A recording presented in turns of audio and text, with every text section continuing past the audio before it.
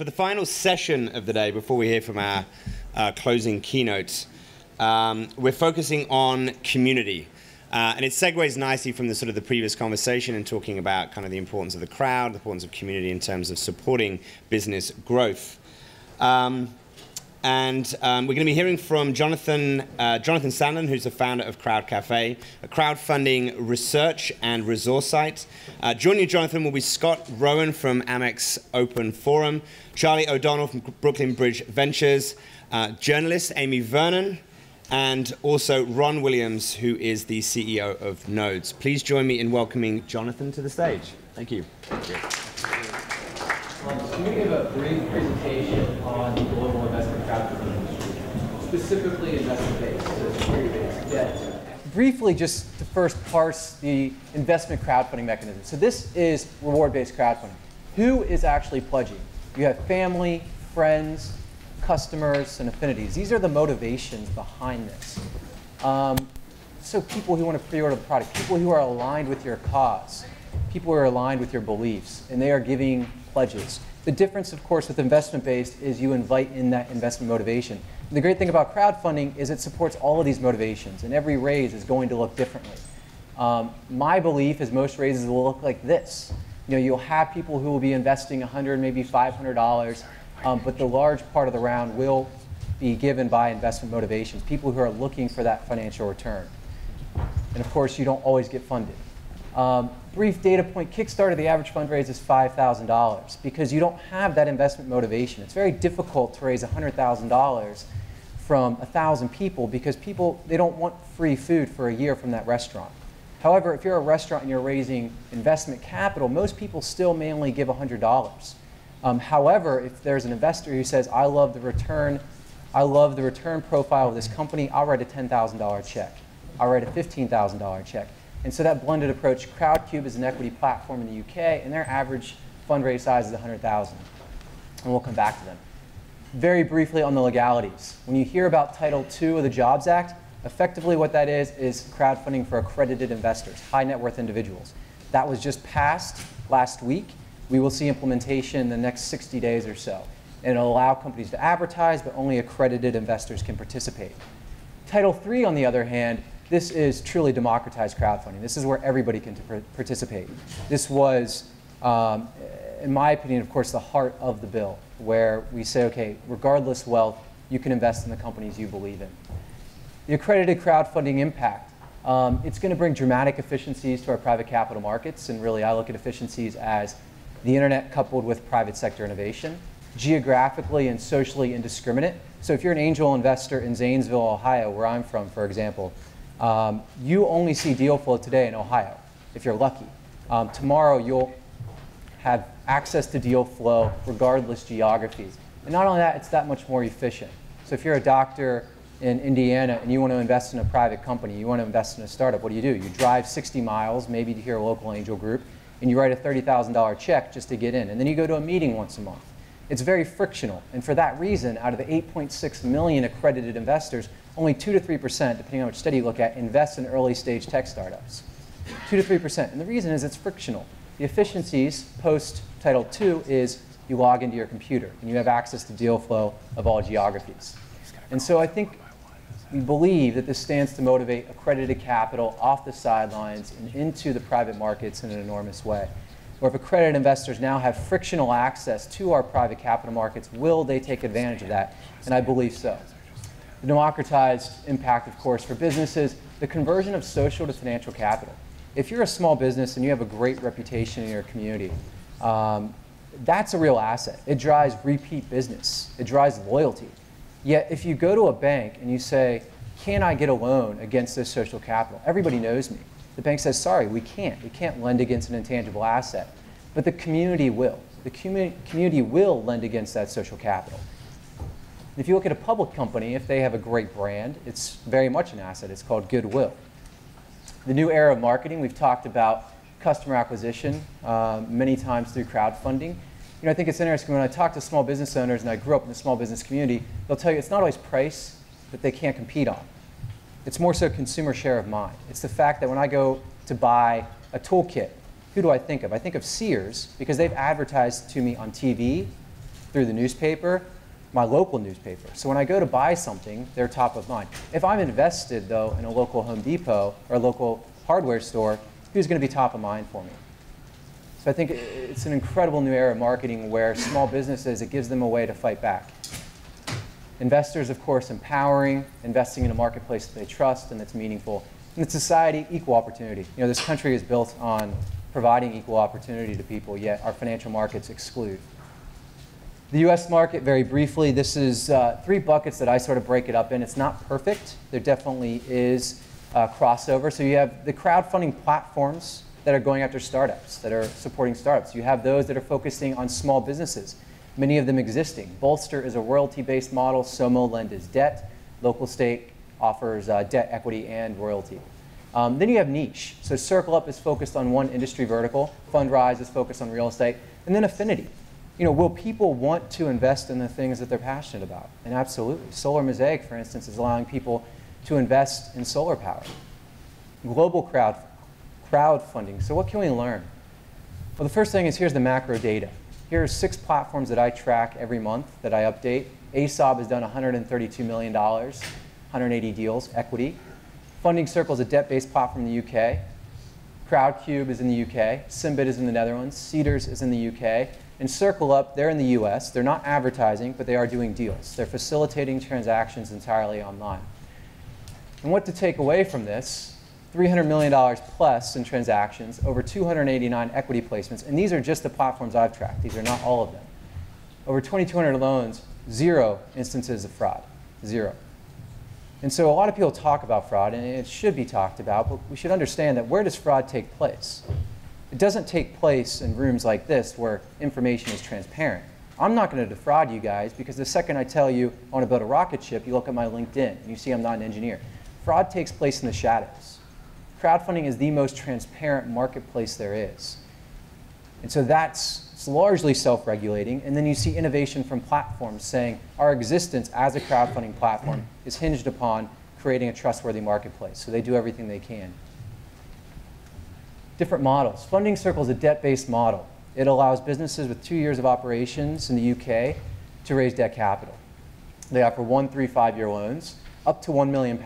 They started by offering up to $250K, and then up to $500, now up to $1 million. They also have a secondary market. They crowdfunded 2 £80,000 small business loans in under 29 minutes.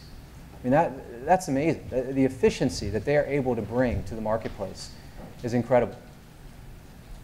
You can discover companies. You can look at their profiles, their credit score history, their financials. You can ask Q&A. And then this is their funding to date. They funded $12 million last month in small business loans. So there's a real opportunity cost. And they allow all investors to participate. You can invest as little as £20 in a small business. There's an opportunity cost to us not getting this right. Our small businesses are not getting the access to capital that they need. Crowdcube is an equity crowdfunding platform. Sector focus is pretty generalist. They're raising capital for startups and existing small businesses. To date, that I've tracked 48 raises. They've done 58, but I managed to get 48. Their average raise is $124,000, average equity offered. And their average number of investors is 52.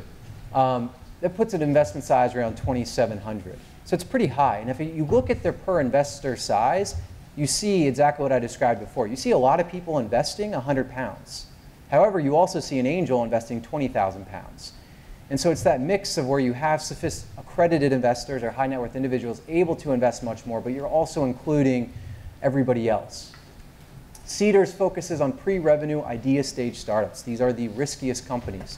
The idea is they want to allow you to create a highly diverse portfolio of high-risk startups. They've done around 24 raises to date.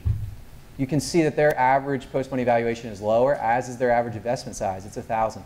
Their minimum investment size is $16. $16. You know, if I'm a parent, which I hope to be one day, I'm taking my kid out every month. And I'm saying, hey, let's look at 10 startups. Let's invest in 2. $30. You know, it's not just about the investment. You know, I grew up in Ohio. I started my first website when I was 13, but I didn't know what a startup was. I didn't have the exposure. Imagine being able to go to kids on TV and say, hey, you can get involved with the innovation economy. You don't need to be in New York City or San Francisco. You can be anywhere. This allows you to get involved. It creates this participatory environment. Circle Up is for accredited investors only today, but they prove one thing in that how efficient this process is. They're raising capital for existing consumer product and retail companies. Most of them are over $2 million in revenue. They're filling this capital gap where these companies are not sexy enough for venture capital, but they're not big enough for private equity. And this is actually a funding gap that exists in many industries. And they leverage their domain expertise. So Ryan Callback, the CEO, comes from TSG Consumer Partners, comes from a private equity background. So they only accept 2% of applications. For investors, this is great. They're getting high quality deal flow very efficiently. Just 1.3 weeks the time it took to raise $1 million for a company. I was a former investment banker, and that should scare the hell out of every investment banker. 3 weeks from beginning to end raising $1 million for a company. The efficiencies are incredible. The disruption, so is this disruptive? And I know this is a belabored word and overused, but it really is disruptive. And I view it as the intersection of two types of disruption. So there's the technical disruption, and this is what you hear about most often. This is simply the entrance of the internet into our private capital markets for the first time in history. You've seen the internet disrupt every other industry because it creates efficiencies. It pushes out old systems. That's only the first part, though. There's also a social disruption and cultural disruption. And this is something that I think has a far larger impact long term. So an example of the technical disruption, Funding Circle, the debt platform we talked about. Their average duration of getting a business on their platform to getting it funded, raising, is 12 days. If you go to a big bank in the UK, it's 6 to 12 weeks. It's just a fundamentally more efficient capital formation process. That's the technical disruption. You don't have the overhead. You don't have the expensive bankers. You don't have all of those things to raise capital where you're an internet platform. That's the technical side. But it's also cultural.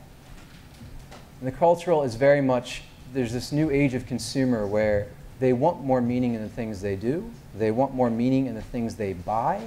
And next, they are going to want more meaning in the things they invest in. Today, distrust is pervasive in our stock market. This is from Chicago Booth. It shows that 13% of Americans trust the stock market. I think this is up to 15% this past month. Still, fewer than 1 in 5 Americans trust the stock market. That's a failure of a marketplace. If 1 in 5 people trusted eBay, it would fail tomorrow. However, the reason it doesn't adapt, the reason it doesn't change is because there's no alternative. Where else can we go? We can't go anywhere else. Crowdfunding gives us that opportunity. It gives us that alternative. It says you can invest in a marketplace that you actually trust.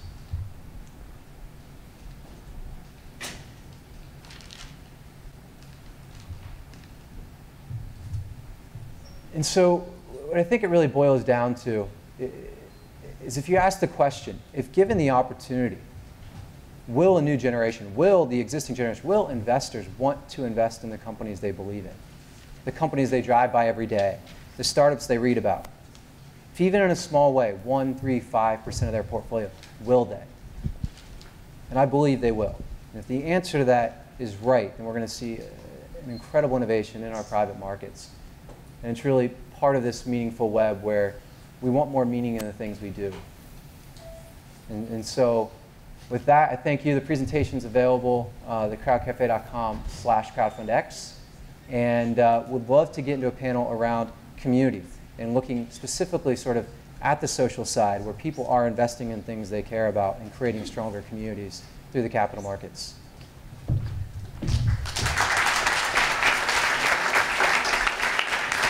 So Scott is the Vice President of Digital Marketing and Innovation at Amex.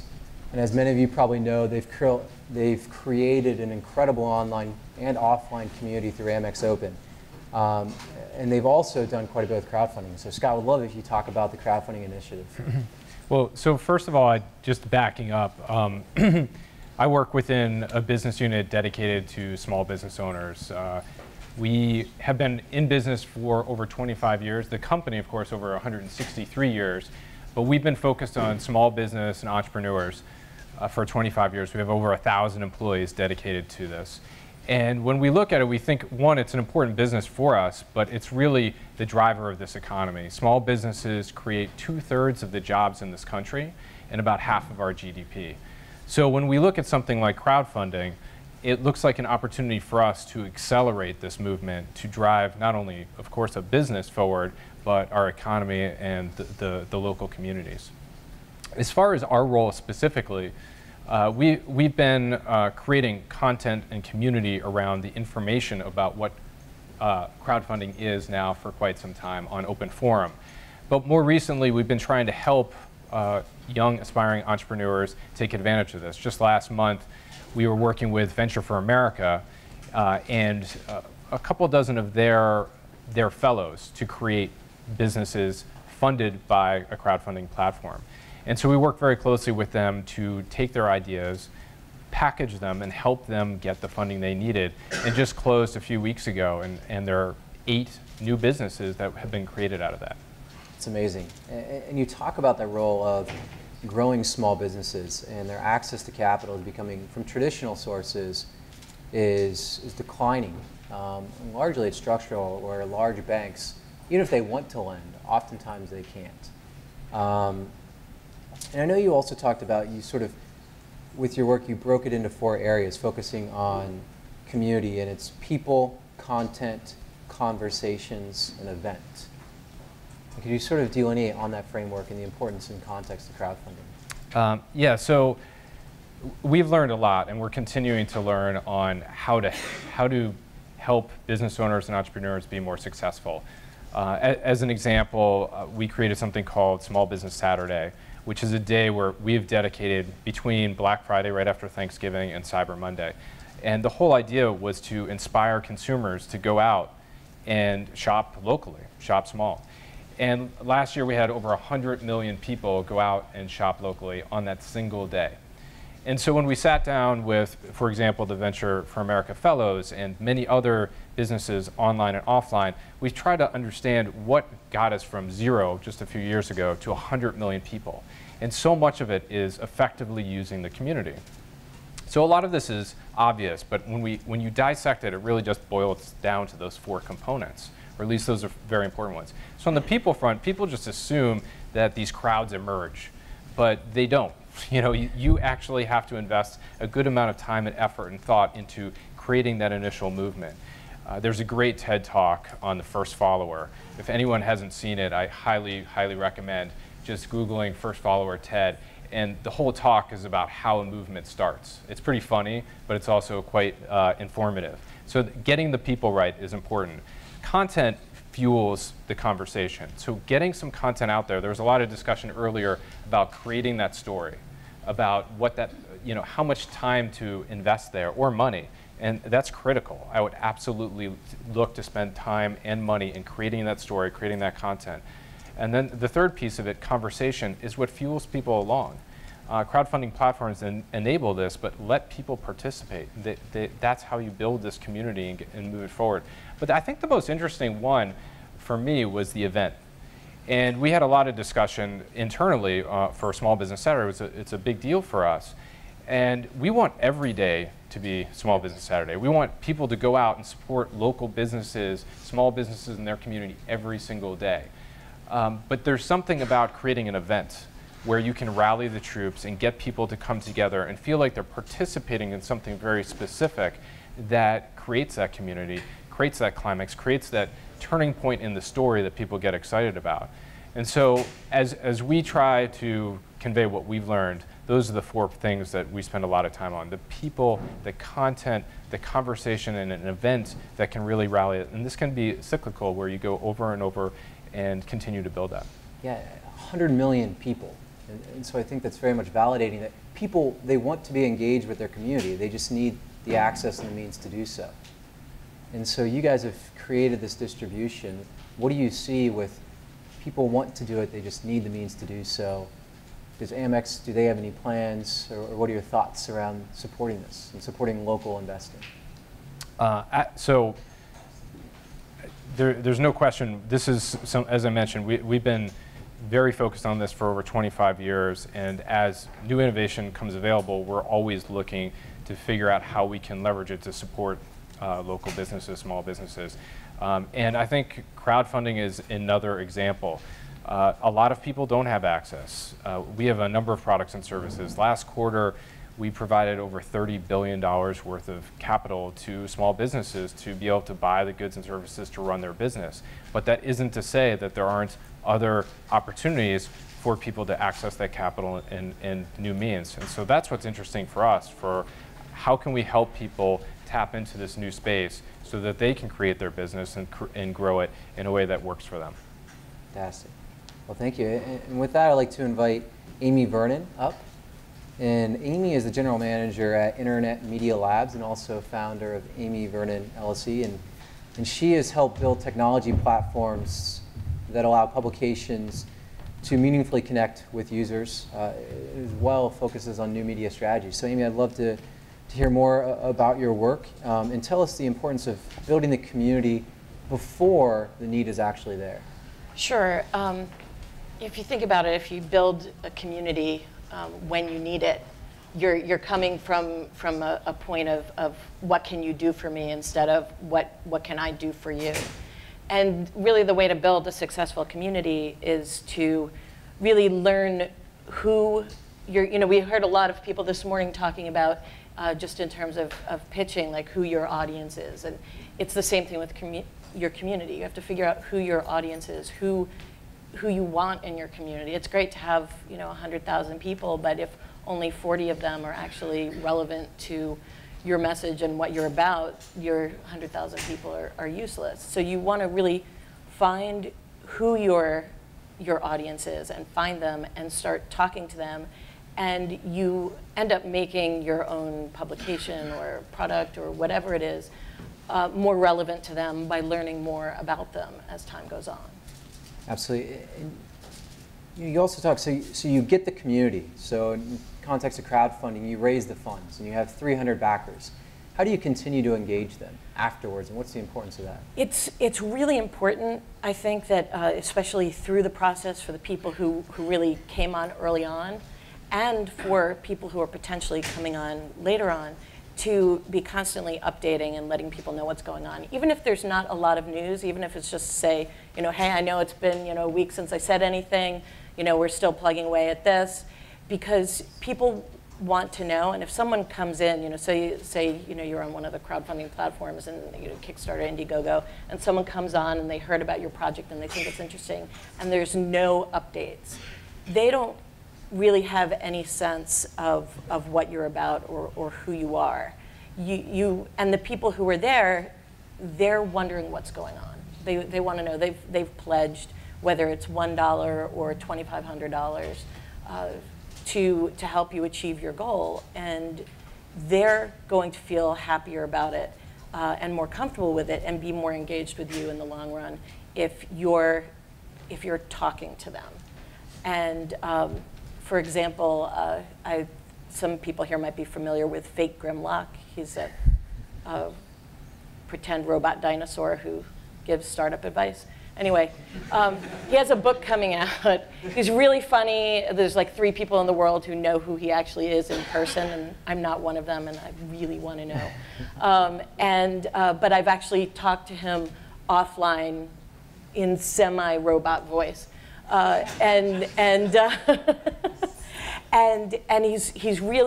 he did a Kickstarter for a book, and it was one of the things that really struck me right there was like every week there were updates. He was saying where things were. I got this chapter done. There are these new rewards, and I really thought it was a great textbook example of how to do a crowdfunding campaign. Maybe not. I mean, he had a tremendous number of updates. And not everybody necessarily is, his business is communicating. So obviously that's what he does, but everybody knew where things were. And when it was over and he'd raised the funds and he kept us updated on like when things were shipping, and it just, everybody loved it. Everybody read the updates. Everybody went and stayed engaged and shared the information like, oh, I'm really excited, I'm gonna get my Fake Grimlock. But people were sharing it because they were getting excited because of the feedback that they were getting back. Not everybody can be a fake robot dinosaur, though. Yeah. Well, actually, it was funny because I was at a conference elsewhere, and somebody had mentioned, oh, man, look at this guy. He just raised $100K for his book. Like, that's incredible. Like, this is the future of the industry. However, he spent 2 years building his community, literally. I mean, he's been online every single blog, every single day, building that community. So it's not a free-for-all. Right. You really have to have the social capital. And in the case of Fake Grimlock, I mean, he's been around. He started out commenting on Fred Wilson's blog, and he's actually guest posted on Fred's blog before, and he started a Twitter chat with, I think it was with Laura Fitton from HubSpot, Beyond Fire, and they ran that chat together for like a year. And so he's been out there, and he built a big community who he was able to then, when he launched his project, he sent an email blast out to this community he had built, and whose emails he had by their permission. And even the people whose emails he didn't have, by tweeting about it or contacting them in other ways, they, at the very least, they were going to look at the project, because he spent a tremendous amount of time really building a great community who just loved what he was doing. Continuing to engage him, absolutely. I'd like to invite Ron Williams up. Ron is the CEO of Nodes, and they're building a technology platform to facilitate community interaction, and very, very data-driven. So Ron, I'd love to tell us more about what you do. Cool. Good to be here. Sorry, I literally got sat. I was like emailing, and then you're like, Ron's coming up. So Nodes is a platform that's focused on, it's actually really great and refreshing for me to hear people that are more experienced than I am talking about what's needed to drive validation. We focus on looking at all the signals that exist out in the social web. Who in my network actually be engaged in this particular kind of campaign based upon two fundamental elements. What's the nature of our relationship, and what have they talked about, posted about, engaged in previously that would let me know that these are the right people for me to ask. We're big believers that when we talk about amassing social capital, there's what I call the digital sort of 1%. There are people certainly who are wealthy when it comes to social capital. And then there's, for the most part, the rest of us. And many of you guys have, I'm sure, better cloud scores than I do. What do you do for those people? The sort of majority of the web is comprised of folks who don't have 500,000 followers like Fred Wilson. Who, by the way, even with 500,000 followers, still isn't one of the top 1,000 or 1,500 accounts on Twitter. So the web is largely made up of people who don't necessarily have the kinds of followings that some of these bigger web personalities have. How do you empower them to reach out to their networks intelligently? How do you empower them to help their supporters reach out to their networks intelligently? And so we're looking at social media and sort of web interaction from that perspective. How do we leverage data to better parse people's networks and connections into things that are more usable to them, more approachable. Don't just post on Facebook, hey guys, back me. Here are the 10 people you should be specifically asking for this kind of project. And then show those people who they should specifically be asking about this kind of project. So yeah. That's what we focus on. Absolutely. In the top-down approach, saying, okay, the cloud score, it doesn't work for everyone. Because if there is a small business owner who had tremendous social capital, but he's built it largely offline, how do you measure that, and how do you help them catalyze that? What interesting insights have you guys found in terms of ways that you can do that in sort of unconventional ways for people who haven't amassed that digital trail? Well, the first kind of organizing principle is people love you for different reasons. So there's a good friend of ours, a guy named Barton Thurston, who's actually on the cover of Fast Company this month. And when he was about to launch his book is called How to Be Black. As he was preparing to launch his book, I heard some chuckles there. It actually is called that, by the way. It's not going to do what you think, but so while he was preparing to launch his book, the question was, how should he spend his time? And he was using an early version of our product to search his 130,000 person following on Twitter, and I couldn't figure out why he was melting our servers. And it turned out that when we sat down to talk with him, what he was doing was he was parsing his connected community into the specific sort of verticals, very segmented verticals of, here are the people that love me because I used to be the web editor of The Onion. Here are the people that love me because I'm a black comic. Here are the people who love me because of my political sort of commentary, and here are the people who love me because I was on Discovery or whatever. And it was this novel approach to hyper-targeting within your existing network. It doesn't have to be one message for all anymore. Your ask doesn't have to be, even if all you have is 100 friends, hey guys, support me.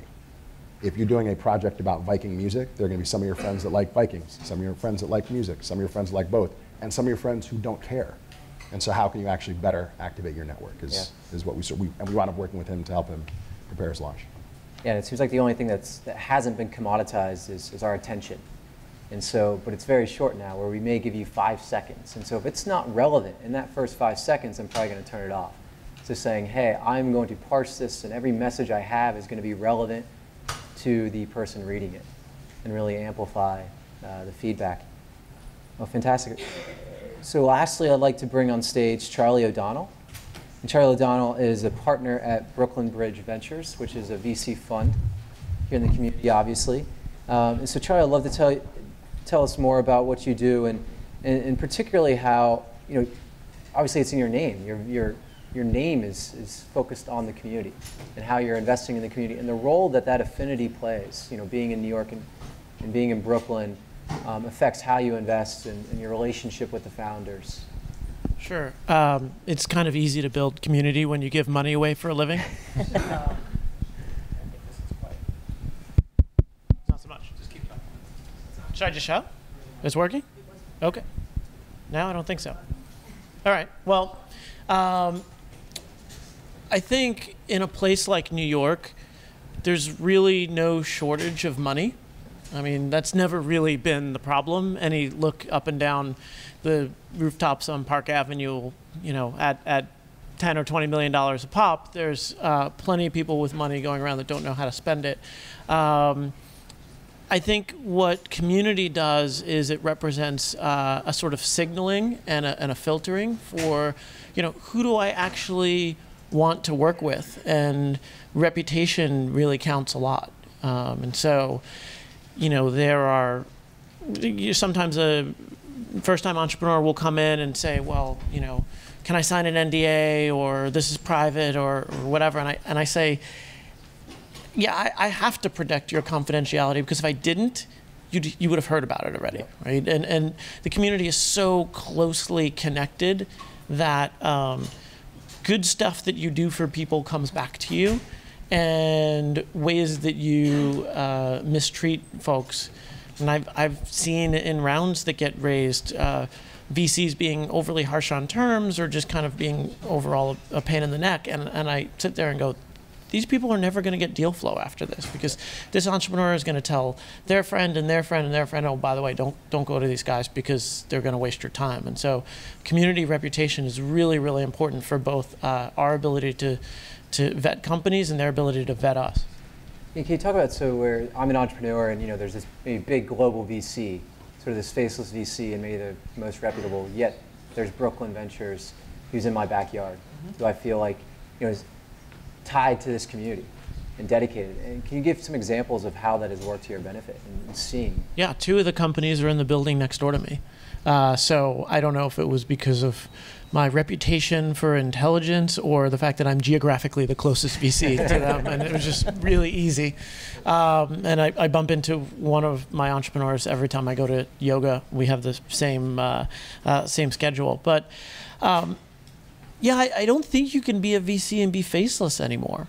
I've been fortunate enough to work for 2 of the best investors in New York, and Union Square Ventures and First Round Capital. And so when I was at Union Square in 2005, we turned our brochureware homepage into a blog.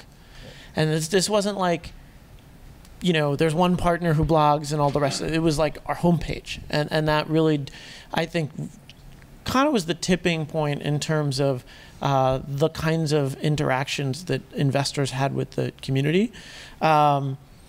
It's really tough to, you can scale in terms of reputation, but you can't really scale in terms of engagement, right? So you can write the most popular blog, but you can't pay attention to 500,000 followers all at once, right? And so, there starts to build like smaller and smaller communities around you that can have different levels of engagement. So whereas my community might be the handful of people that I bump into on a regular basis on J Street in Dumbo, and then outside of that, a Brooklyn, and then slightly larger than that, the rest of the city, and then Twitter following, which is and then weekly newsletter or whatever. Somebody who works at a much bigger firm, their network is extending much, much further, right? Dave McClure probably knows somebody in every country, but obviously there's, the one-on-one interactions and all that sort of stuff, that's just harder to scale. Yeah, and I think Chance Burnett mentioned earlier about the emotional brain versus the rational. We make decisions emotionally. And they say that business happens on the golf course. It has nothing to do with the golf course. As a fact, everything to do with the fact that we're there with the person, developing this human relationship. And so when we go to make a decision, we want to work with somebody we trust. And being local, being able to grab a cup of coffee, is infinitely more powerful than me reading a blog. And I think one of the other things, too, is the reality is that 80% of the due diligence work that I do on you is done before I even take the meeting.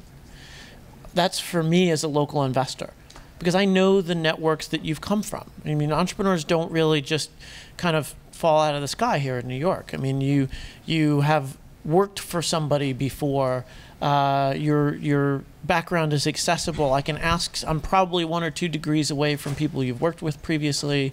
So for example, there's a company that I backed where one of the founders worked at Studio Mates, which is Tina Eisenberg's space in Dumbo. She's Swiss Miss, for all of you who follow her design blog.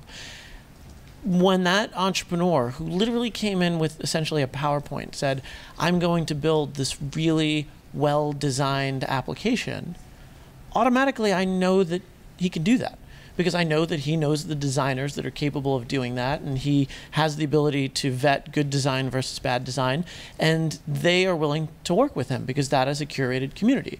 Whereas if 2 random people who worked for a bank come in and said, well, you know, the kids like iPads, so we're going to design a really good iPad app. Like, you don't know who the designers are to hire, nor would they work for you. So I have to do a lot more due diligence work on your ability to get that done versus somebody who has a very localized community reputation that I just know based on where you came from, like that you're able to do something. Well, with that, I think if we have enough time to open it up to a few questions.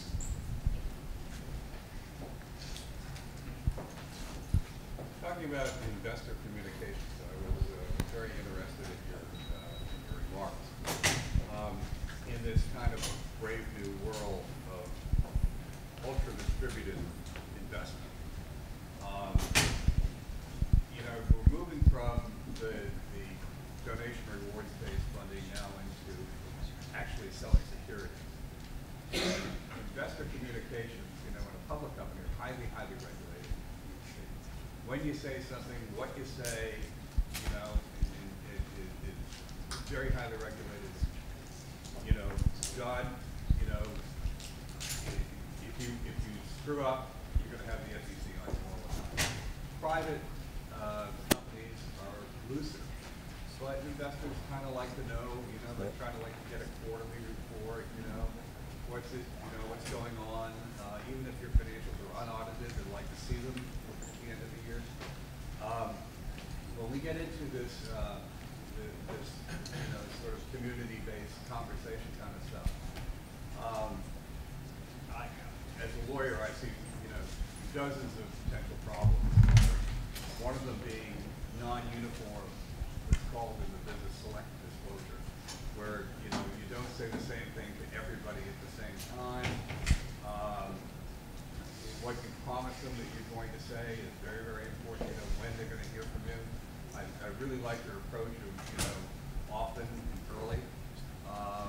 But I just want to caution all the entrepreneurs here that this is a really very key component of what your life is going to be like once you take on all these investments. Well, I think to address that is, you know, when you're an individual entrepreneur, obviously, you know what your message is, and you have to figure out how you're going to properly express that. As you grow and there's more people involved, you do need to make sure that everybody is on the same page and that and that everybody knows what message needs to be communicated. So if you have server downtime or something, that the people who are actually doing the communication know what to say, even if they can't say everything will be back tomorrow. They know the basics so that they can provide good information. So it does become a little more complicated the larger you get because you have more people and everybody has different voices, but you have to figure out as a company what your voice is and how you communicate with your audience. I also think, to jump in there are companies that are starting to replicate the sort of the analogs to what you would have offline in traditional capital markets and fundraising. So every piece of that process, I think, is going to be replicated in a technology-enabled way. Due diligence, reporting, all this stuff, I think, is going to take a new form. But I think you're right; it's going to have to become core to how you raise money in this new way. Yeah, absolutely. So the two leading equity platforms in the UK, one is Crowdcube. They allow investors to directly invest. The other is Seedrs. And Seedrs, they're doing a thing that a lot of platforms here in the US would do, in that they are the sponsor of the deal. They're the only entity on the cap table.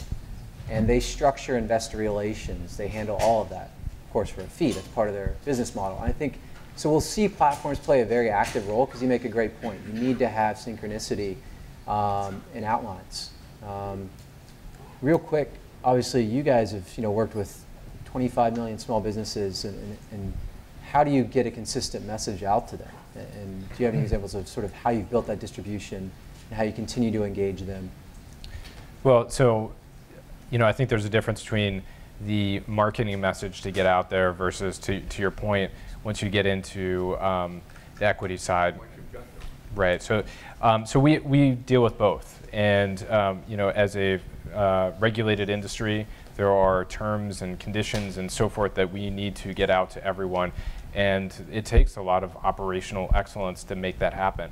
On the other side of it, just building it, we have 3.8 million fans and followers just within my business alone, and being able to leverage those to get the communications out. Those aren't financial communications, but to help build the community.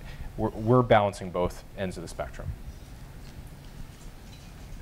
Okay, with that, let's thank all of our speakers in our last session.